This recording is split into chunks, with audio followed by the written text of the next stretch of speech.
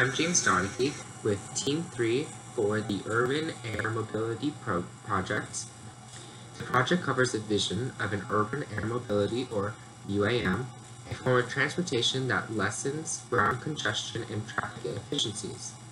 The motivation behind this project is that there is a large economic impact to cities' economies due to inefficiencies in traffic and congestion.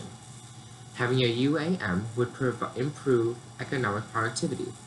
The mission of this project is to create a cost-effective, environmentally friendly, and easy-to-use vehicle to change urban transportation for the better, making it less time-consuming, safer, and affordable for normal citizens. All right, so we identified 4 main stakeholders for this project. Obviously, it's citizens that are using the vehicle. On top of that, we've got the FAA and city regulatory agencies, as well as suppliers/manufacturers, and then ground traffic and public transportation.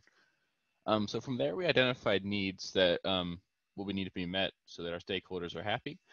Basically, these just fell right in line with our mission statement. So it needs to be economical, safe, secure, environmentally friendly, fast, provide ample coverage, needs to be accessible to the public, it needs to be efficient, needs to conform to all regulations, and it needs to provide social and or health benefits. So then we developed numerical requirements for these as much as we could. And then from here, which we'll explain later in the QFD and House of Quality, we went on to determine what the best way to meet these requirements were. The concept operations for this project include 7 major phases. 1. Boarding of personnel. 2. Securing of such personnel and departure. 3. Initial ascent above urban or suburban areas. 4. Joining a flight plan towards destination. 5. Descent towards destination. 6. Attached to landing zone. And 7. Disembarking of personnel. This ConOps covers each phase of the operation. And here is a timeline of each operation step over 1 hour time. It may not require 1 hour, or it may require more than 1 hour. However, this timetable is adaptable to the needs of the route. Hi, I'm Sultan Valiyev, and I'm going to run through our functionality analysis. So the vehicle's overall function is to transport passengers. For that, we will have 4 system top-level functions: pre-flight operations, takeoff operations, flight operations, and post-landing operation.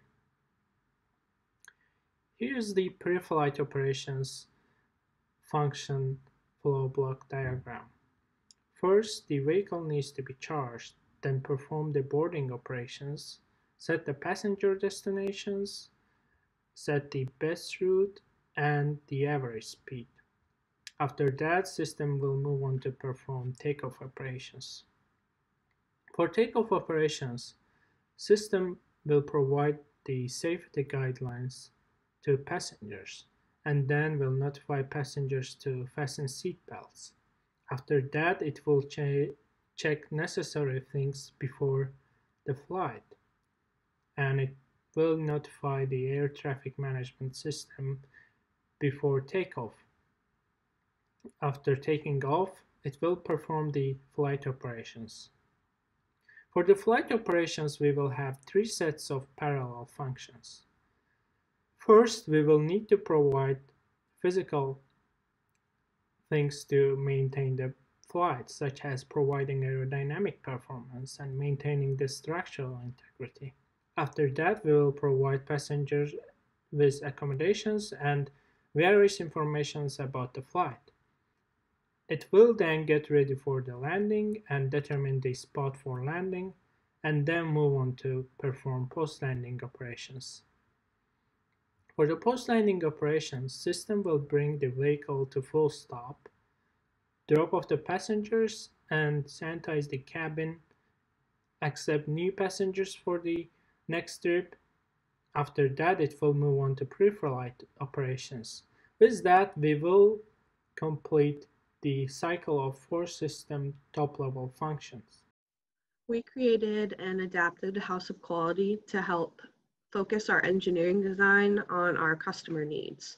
So we determined 3 main stakeholders who would be affected by our design, and then we determined what it is that they needed. So we took our 11 stakeholder needs and broke them down into 4 categories. and then broke those down further into tertiary needs. So for example, the need of the vehicle to be safe can break down into not causing harm to people nor causing damage to property. Now for each need, we rated its importance to each individual stakeholder, with 1 being not very important and 5 being very important to that stakeholder. Next, we were able to benchmark different concept solutions in the urban air mobility space, again on a scale of 1 to 5. Now, because these are mostly concepts and the designs aren't very mature, we weren't able to get total information on whether or not they met the needs that we have listed here. So in the future, as these designs mature, you can go back as a design team and fill these in and reassess later. Next, we have the engineering characteristics. Each has a metric and a direction of improvement. So as vehicle speed in miles per hour increases, we would consider that an improvement. And now each of the engineering characteristics has a relationship with the other characteristics, whether it be positive, no relationship, or negative relationship. And that is listed here in our correlations box. Next, we related the customer need to the engineering characteristic using that same plus, 0, and minus relationship. And those are summarized here in the importance ratings. So for example, you can see that power efficiency isn't very related to our customer needs, doesn't have a very strong relationship in comparison to something like the ease of entry for the vehicle. So below that, we have our objective measures, again, for each of the concept solutions in the space. We're able to find some metrics on the engineering characteristics. Again, as designs mature, the team will be able to go back and enter more information into these boxes here. And then finally, we have our design targets listed in yellow. These design targets are based on the importance ratings, how we compare to the other solutions in the space, as well as our specific design problem. Hello everyone. Since we have our requirements all figured out, we're going to go ahead and talk a little bit about the concept generation and kind of the process we went through to figure out a concept. So for our concept generation and selection, we started as individuals in the group.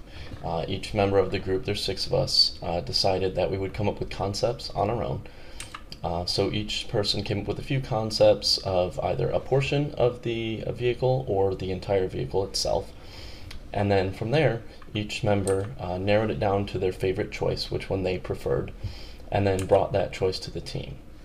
So now if you look at all 6 of our members, that would bring us to this sort of a process, where we have 6 different concepts coming in as into a team meeting, where we all sat together and decided from there.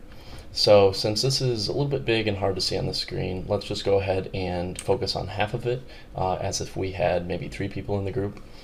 So looking at this closer, from here our process was then to choose an idea and then as a team list it all in our Excel document, which I'll talk about in a little bit, and then from there expand again on more concepts and then narrow down from there, selecting based on our criteria, you know, whether it was better than our reference or it was worse than our reference or it was the same. So in this diagram here, you can kind of see the flow of our process. So you see, you know, that funnel that was talked about in lecture and how we do have, it gets larger, then smaller as you select a concept, then you add some more concepts, and then it gets smaller again from there. So some of the selection criteria we discussed as a group was the ease of use for the passenger, the ease of management, accessibility to the passenger, manufacturability, so this is how expensive and how easy it is to manufacture, positive environmental impact, because of course in this day and age the environment is very important and we need to make sure our designs are living up to that, and then of course finally maintainability. Now I'm going to go over to our spreadsheet and walk you through a little bit of behind the scenes of what we did looking forward. Here we are at our concept generation and selection spreadsheet, which we created as a group. You'll see here the possible solutions for each component of the system. So we could have an electric system, a hybrid system, chemical system, nuclear system, combustion, or even a turbine system. And then how do we charge and refuel those? and then everything from our boarding operations all the way down to how do we take off, how do we provide thrust and provide power in the cabin. We really wanted to look at a bunch of possibilities and kind of assess everything that could possibly happen in a day-to-day mission. So you see here we have a matrix of the concepts and how we rank them, each as individuals in the team. So a negative would indicate that it was worse than our favorite model or our reference model. A 0 is it's the same, and then a plus is that it actually performs better. So at the end of the day, our final concept is the eVTOL concept, which as a team we decided was the best. So ultimately, the design that we've decided to go with is we're going to have a fully electric, mostly autonomous vehicle that will be remotely controlled for takeoff and landing, because those are the most perilous parts of the mission. It's really similar to what Starship does here, where they stop at crosswalks and someone remotely drives them across.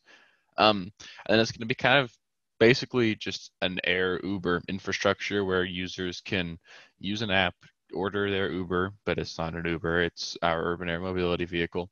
It will arrive, pick them up, and then deliver them to their destination. There's also a lot of customer accommodations in this concept.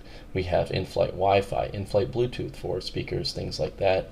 And we even went as far as to sanitize the cabin with COVID-19 concerns. I think that's something that's very important. And so we have a spray that gets, the vehicle gets fogged between each flight. And then we also have a HEPA filter in each of these. So that's just a little view of our final concept that we decided. In this project, we made basic assumptions such as municipalities' ability and willingness to implement such a program, autopilot systems that are able to control such an aerial vehicle, buildings designed to have landing platforms in urban areas, and batteries on the vehicle that are able to retain enough charge in order to have the craft aloft long enough. Hi, I'm Zach Steele. So I'm going to run through our risk assessment and cost and value assessment. So how we did risk assessment is we came up with a list of potential risks and then assigned them each a likelihood of occurring and then an impact that those risks would have on our systems were they to occur. So for example, a system failure where the aircraft falls out of the sky is probably not very likely, but if that happens, it's obviously very impactful. It could result in loss of life, so that's a 5. As to where if the vehicle is not available because it's charging or if we are late to pick up a customer, that could happen quite often, but it's not actually that big of a deal. So then once we had those values, we just made a risk assessment matrix where we plotted the likelihood of all of these things versus the impact that they'll have. And what you can see here is that although there are some things that are very likely or things that are very impactful, there aren't any that are both. So we deemed that this is, while there are risks associated with this project, it's not risky enough that we need to abort it, and ultimately we're okay with the risks associated with it. So moving on to cost and value assessment, we started off by finding the average Uber ride cost right there. We got an estimated cost for developing a vehicle from a proposal that Uber Elevate had.